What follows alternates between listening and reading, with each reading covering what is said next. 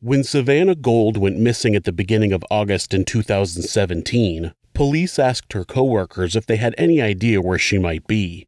All of them said that they didn't know what could have happened to the young woman, except one of those coworkers, Lee Rodarte, was lying. This is Monsters.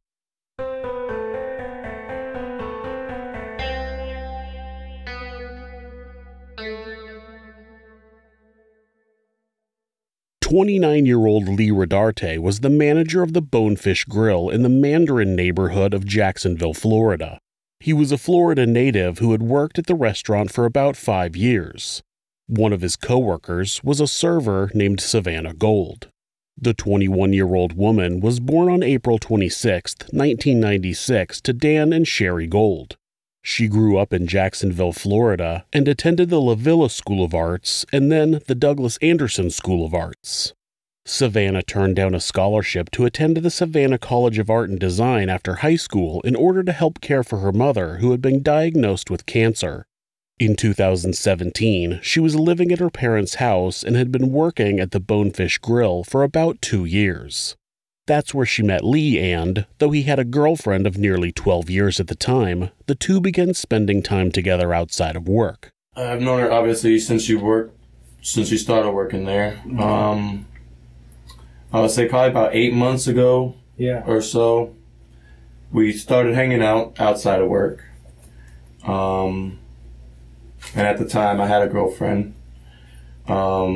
But we kind of connected, me and Savannah. So we hung out a little bit here and there. Got pretty close. We come from, I guess, somewhat similar backgrounds, I guess you should say. Okay. She didn't have it the best growing up, neither did I. So we kind of connected and hung out for a little while. I'd probably say a period of 2-3 months. Okay. And then she started using drugs a lot. Okay. Now, I used them with her, not the same drugs that she used all the time, but I did them with her a couple times, and then she started to get heavy into them. And oh, gotcha. Okay. So I kind of just tried to take a step back and, put things off. And after that, me and my ex started kind of chit-chatting again. Okay. And who's that? What's her name? Her name's Chelsea. Okay. All right. So we kind of started chit-chatting again. Never really 100% because obviously, she was still kind of upset about me hanging out with Savannah and stuff like that. He doesn't make this clear in the interrogation, but his relationship with Savannah caused a breakup between him and his girlfriend, Chelsea. Lee claimed that Savannah was a heavy drug user, but there's no other information that backs up that claim, and the medical examiner testified that there were no drugs in her system. Lee said that her drug use was the reason he broke off his relationship with her and started getting back together with Chelsea. He claimed that after she overdosed and wound up in the hospital, again, a claim I could find no information to back up, she got off drugs and was looking healthier. They began texting each other again, but Lee said he broke things off with her and the two parted ways mutually agreeing not to communicate outside of work. According to Lee, things didn't end so peacefully after all. I heard that she has been basically telling a lot of people at work that we hooked up a bunch, like a couple days before that, and that she was going to tell about the whole situation, try to get me fired. And why would that get you fired? I'm a manager and she's an employee. So okay, so you guys aren't supposed to fraternize? Yeah. Okay, I got you. And she just told people, I guess, that she was out with that work at the restaurant that we were having sex. Okay. And, hooking up and stuff like that, and that I was her boyfriend and this and that. So I was a little upset. Obviously, I care about my job. Sure. How long have you been there now? It'll be 5 years in the summer. Okay. Yeah, right. So I was a little upset. So I met her in the parking lot at Bonefish. When was this? Wednesday afternoon. Okay. Well, you know what time or about? It was about 5:30. Okay. Lee showed up at the restaurant at a time that he knew Savannah had a shift. When she pulled into the parking lot, he rolled down his window and asked if he could talk to her. Lee claimed that Savannah asked if she could sit in his car because she had just done heroin and was paranoid. But again, the medical examiner found no drugs in Savannah's system. Savannah climbed into the back seat of Lee's silver Chevy Malibu, and Lee got out of the driver's seat and got into the back with her. He asked her to stop telling people that they were boyfriend and girlfriend and that they were still having sex because the rumors were getting back to Chelsea and it was affecting his relationship. Apparently, Savannah didn't agree to stop telling lies, and Lee got angry. I told her that she needs to stop. At that point, I got out and I punctured the hole in the tire. Okay. And I said, no, stop. Like, I'm serious. I don't want to talk to you. It's not good for us, so let's stop. And she just said, why'd you do that? I said, well, I'm upset. I apologized after. I told her I would get her a new tire. And she said, fuck you. You're a piece of shit. And I said, she said she's going to keep telling lies and stuff about me and everything like that. And I said, don't do it again, or next time it's going to be worse. It's going to be your windows. So, according to Lee, he got out of the car, stuck a knife into the front driver's side tire of Savannah's car, and then went back into the front seat of his car and demanded that she stop telling people they're having sex. Something he claims is a lie, but we don't know that. He might just be mad that the truth is getting back to Chelsea. I mean, it wouldn't be the first time he cheated on her. After she told him to fuck off and that she would continue to tell people whatever she wanted, he demanded that she got out of his car, which, in this version of events, she does. Savannah never started her shift, and at about 6 p.m., her father received an error-laden text message that read, quote, "Hey, I just wanted to tell you and Mom I met a really great guy and we're running away together. I love him and we are leaving tonight. I'll call you later when we get to where we're going." End quote. Her brother, Chris Gold, also received a similarly sloppy message that read, quote, "Hey, I quit. I'm leaving with my boyfriend. I can't do this shit anything," probably meant anymore. "I'm fine, just want to get away." End quote. Savannah's family immediately knew that she hadn't sent those text messages. She didn't talk like that in text messages, and she would never send messages filled with that many spelling errors. They also knew that the young woman wouldn't put on her work uniform, leave to start a shift, and then blow off her employer to run away with some unnamed boy.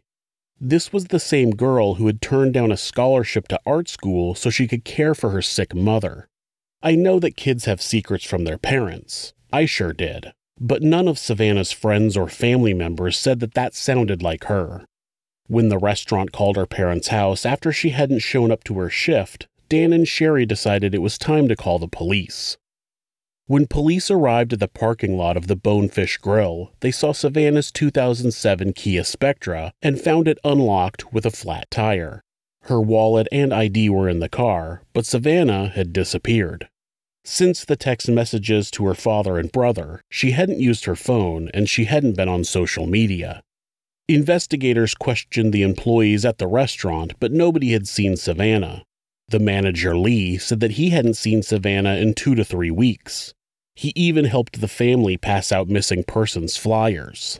In the meantime, investigators were scrambling to find any clue as to where Savannah could have gone. They scoured the area and were lucky to find a surveillance camera that pointed right at the parking lot where Savannah's car had been parked. As they scrubbed through the footage, they saw a silver Chevy Malibu pull into the parking lot a few minutes before Savannah arrived in her Kia Spectra. Savannah got out of her car, spent a few minutes talking to someone inside the car before getting into the back seat. The driver exited the car and followed Savannah into the back seat. At one point, the driver got out, went over to the Kia and slashed a tire. Then he got back into the back seat of the Chevy.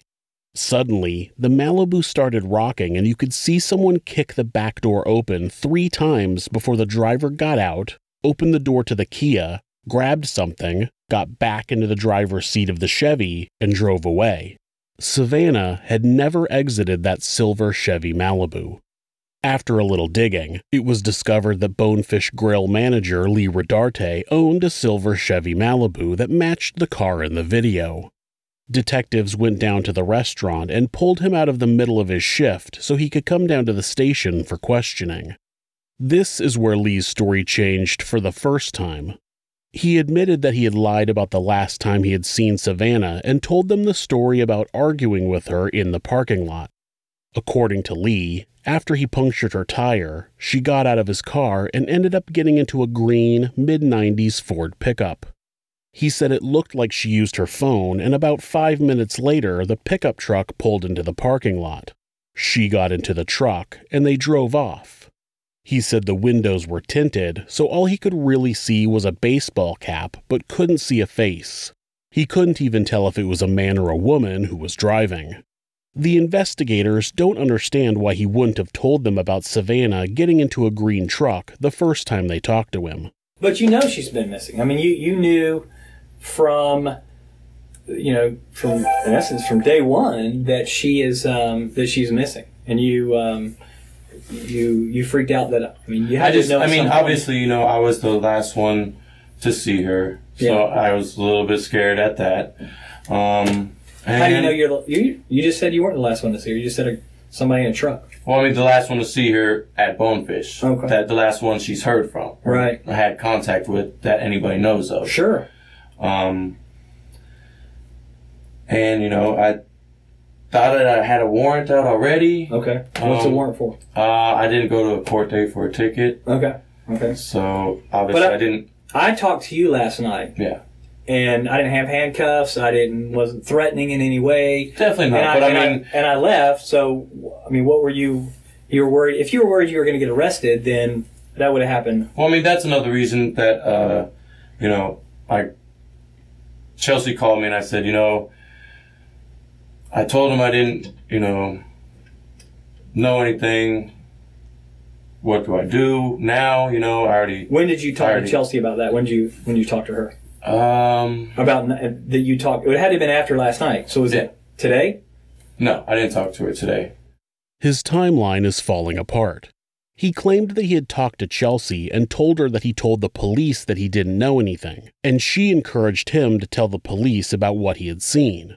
The detective had just talked to Lee the night before at around 11 p.m., so if Lee hadn't had this conversation with Chelsea after that, then the timeline didn't add up. So you said that you told her that you had talked to us, but I don't think that could, chronologically, I don't think that could match up. No. Okay. We talked Thursday. Okay. Not last night after we talked. Or we talked Thursday. Okay. After, her mom and everything was on the news. Yeah. She called me and was like, hey, everything's all over the news. You need to tell somebody, She said, call the hotline or something like that. Did you call the hotline? I told her I did just because I was scared to call that night. But did you ever call the hotline? No. His story shifts, so now he didn't specifically tell Chelsea that he told the police he didn't know anything. Now he claims that they saw Savannah was missing on the news, and Chelsea was encouraging him to call the information hotline, which he didn't, of course. At this point, Lee doesn't know that they have the incident captured on surveillance video. They aren't buying his story because they know for a fact it isn't true. They watched Savannah get into his car and never get back out. So tell me how I go from nice guy, never met you. You seem like a nice guy. I come up and talk to you. Again, out of you agreed that there was nothing threatening or anything about our conversation. Just asking you for some basic, simple things. We talked for just a few minutes, and you didn't tell me this story. I'm not going to say the truth because I think there's holes in this story too. Okay. So you don't tell me this story, and then today we're talking again because I brought you down to talk to you because I found holes in that story that didn't match up. And now you're telling me another story that there's holes in this story that does not match up. So where's Savannah? I don't know. The detective finally just comes out and blindsides Lee with, "Where's Savannah?" No lead up, no, well, we have surveillance and we saw this, or we found this evidence that proves this. Just, your story doesn't add up, so where's Savannah? And Lee still doesn't know there's surveillance footage of him. He just holds his ground and plays dumb. I don't know. She took off in that truck and I haven't seen her since. We'll be right back. The detectives ask Lee what Chelsea thinks about his story. Lee says he doesn't know, but the detectives do. Just so you know, Chelsea thinks you're full of shit. Okay? Because we've talked to a lot of people. So, and I mean, that's about the gist of, Chelsea's attitude towards me for the most part for the past months. Ever since me and Savannah. Is that because you're a liar? I mean, to her, like in the past? That's pretty much what she labels me as, yeah. Do you lie? Not about... No. I mean, obviously I lied to her about hanging out with Savannah and stuff. And you lied to me about Savannah. Yes, sir. Okay. So, I mean, I'm not trying to say anything. No, I understand. I'm just laying out facts here. I want to find this girl. I need to find her. I understand. And here's a couple reasons I need to find her. One is I'm hoping that she's still alive. And that's really, I really do, I'm holding out for that. And if she's not alive, then I think she and her family are due that knowledge. I think I think they need some closure, because I think the reality is if somebody's dead somewhere, a parent would want to know. I think do you have kids? No. Okay, so one day when you have kids, the uncertainty is whatever kind of a person she is, and I'm not about to say what kind of a person she is, because I'm not making any judgments. I'm saying that this human being is, if she's alive, then I want to find her. I need to make sure she's okay, because several days now she hasn't been around. Things happen to the human body, and people can't stand a lot of things that can transpire. But the other thing is, if she's not, this family deserves better than this. This family deserves better than somebody who works with her and who's got knowledge and won't tell the police because they're worried about their own ass. Because that's pretty cheap. I'm gonna be honest with you. And I agree. Your feelings in it, I don't really care about your feelings. What I care about is finding her. So where is she? I don't know where she is. Where is Savannah? I don't know. I need to know where Savannah is so I can let her family know. She is. When you have kids, I guarantee you that Lee is never having kids. The detectives finally drop the bombshell that they have the entire incident on video and inform Lee that they know that Savannah never got out of his car in the parking lot. He continues to deny it, and I feel like he thinks they're lying at first, but they talk about things that happen in the video, and eventually Lee realizes that he's fucked. So he changed his story again, because if there's one thing we all know, if the first two stories you tell the cops don't work, telling a third version of events will definitely make you look innocent. I don't know where she is. Okay, then where did you last drop her off at? I didn't drop her off. Okay, well then tell me. What happened? Where'd you guys go? We went to my house. Okay. We did some drugs. Okay. Hung out for a little. And then she said she was going to catch an Uber home. Okay. And did she call an Uber? She pulled her phone out. Looked like she was using it. I wasn't hovering over her. I was pretty high. So, I wasn't... She told me she was leaving. She walked out the door. They did some drugs together, except they didn't because the medical examiner found no drugs in her system. Then she left in an Uber. At what point do you think to yourself, maybe continually changing my story will make me look more guilty? Of course, the detectives knew that's also not what happened because you could see a struggle happening in the back seat on the surveillance footage. What was going on in the back seat? What was going on in the back seat? For the doors to be kicked open. She kicked open that door 3 times, Lee. She kicked it. We saw it. And you know I'm not making it up because I wouldn't know this because I wasn't there. I would never know this unless we had video of it, correct? Yes, correct. I'm not trying to trick you. I'm just a fact finder. We're not going to lie to you. That door kicked open 3 times. Obviously something went on in that back seat. Tell me about that. What happened in the back seat? Did she get mad at you? I mean, she was upset. Yeah? She tried to slap me. I slapped her. She went to get out. I grabbed her around her waist and said, "Where are you going? Why are you hitting me?" And she tried to slap me again. And then, you know, I was still holding her. And she calmed down. And we left. We talked. And we left. Any man that grabs a woman as she's trying to leave and pulls her back and says, quote, "Where are you going?" end quote, is 1, not a good person, and 2, not in fear of their life. That becomes important later. He finally bites the bullet and admits that he killed Savannah. He describes exactly what happened. She leaned over and went around me. Okay. And just squeezed. Okay. Around your chest or your neck or something? It was kind of mid. Okay. She just like that. Yeah, she's trying to, like that, trying to. Halfway up my chest. Yeah, okay. And just kind of on the back of my neck. Sure, yeah. And I tried to pull away and she wouldn't. Okay. So I took my hands and moved her hands away? I tried to move her away. Okay. And I thought my hands were around her shoulders. Okay. My hands were around her neck. Okay. And I turned. And when I went to push her down onto the seat. Okay.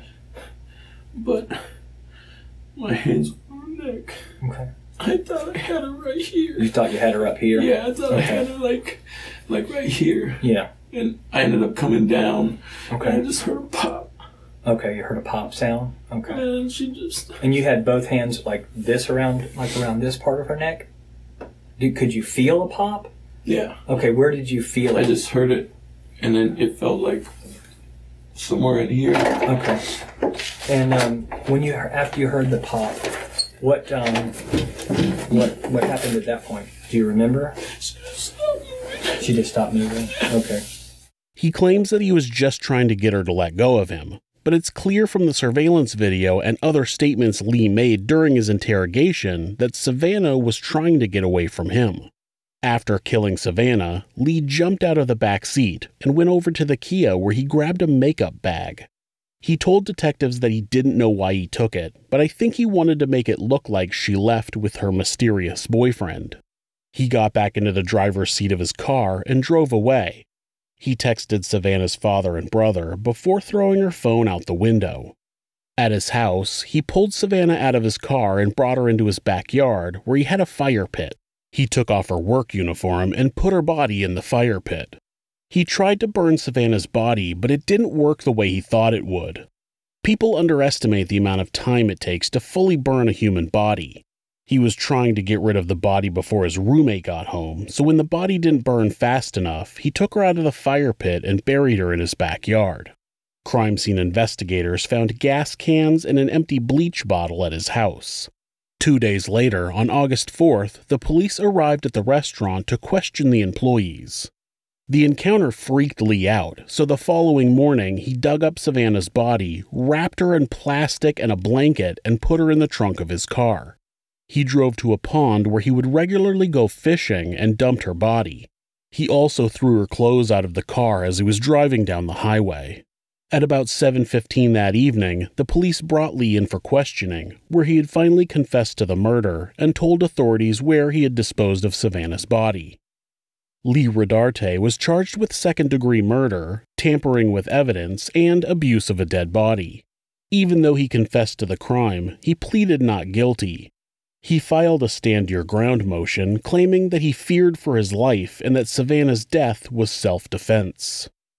The Stand Your Ground law is a Florida law that says that any death caused by someone who is in fear of their life would be considered self-defense. It made national headlines when George Zimmerman used it successfully after he shot and killed Trayvon Martin. The law is a good thing in theory. People shouldn't be too afraid to defend themselves out of the possibility of catching a murder charge. Unfortunately, it's created a situation where every murderer claims that they were in fear of their life and tries to get their charges dropped. Fortunately, it's not as black and white as just saying, "I feared for my life," and the court lets you go. They do consider the circumstances, and the circumstances surrounding Savannah's death did not add up to self-defense. First, Lee was 5 foot 11 inches, weighing 163 pounds, while Savannah was 5 foot even, weighing 91 pounds.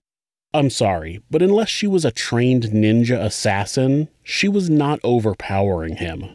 It also didn't help that he said in his interrogation that she tried to leave and he pulled her back saying, "Where are you going?" That doesn't sound like someone who's in fear for their life. His claim was that she had her hands around his neck and he had his hands around hers trying to get her to let go of him. He somehow fell on top of her and then heard a pop and she stopped moving. His assertion was that he accidentally broke her neck while he was fighting for his life against his drug-fueled ex-girlfriend. Unfortunately for Lee, the medical examiner said she didn't have a broken neck and, of course, she had no drugs in her system. He said there was cartilage in Savannah's thyroid that was fractured, but her spinal cord was undamaged. He said the damage to the thyroid cartilage could be evidence of strangulation, but it was definite that nothing in her neck broke, causing her to die immediately. It was most likely she was strangled to death, which would have taken 4 to 5 minutes. The court denied the Stand Your Ground motion, as did an appeals court. Lee was then offered a deal to plead guilty to second-degree murder in exchange for 40 years in prison. Lee accepted the deal. Lee Rodarte had no history of violence prior to the murder of Savannah Gold, but maybe murder just ran in the family. It turns out that Lee's sister, 26-year-old Amber Camarillo, was arrested in 2016 after shooting and killing a woman named Raquel Wallace at a motel in Jacksonville. It seems that one of Amber's friends took her car, a Honda Civic, and traded it to Raquel in exchange for drugs. Nice friend. Amber eventually tracked down the car to Raquel, and the two planned to meet in the parking lot of a Super 8 motel so the car could be returned to its owner. At the meeting, Raquel demanded $100 for the return of the car, so Amber shot her twice before fleeing the scene. Raquel made it back to the motel room she was staying in before dying. Like Savannah's murder, this incident was also caught on surveillance, and Amber confessed to the crime as soon as the police arrived at her house. What a family. If you're the victim of domestic abuse, please reach out to someone for help. Please talk to your local battered women's shelter or call the National Domestic Abuse Hotline at 1-800-799-SAFE. That's 1-800-799-7233. Or you can go to thehotline.org to chat with someone online. The great thing about this website is that, at any time, hitting the escape key twice will take you to a Google search page. That way, if your abuser is nearby, you won't get caught looking for help. If you're having feelings of harming yourself or someone else, or even just need someone to talk to, please contact your local mental health facility, call 911, or call Mental Health America, who operate the National Suicide Prevention Hotline at 1-800-273-TALK. That's 1-800-273-8255. They're available 24 hours a day, 7 days a week, and will talk to you about any mental health issue you might be facing. Thanks so much for watching this video. You can help us out by hitting the like button or leaving us a comment. You can also subscribe to the show to ensure you don't miss an episode. If you'd like to support the show, you can do that by checking out our merchandise at Teespring. You can also discuss the channel and the episodes on our subreddit, r/thisismonsters. You can find more ways to support our show and how to find us on social media by visiting thisismonsters.com. Thanks again, and be safe.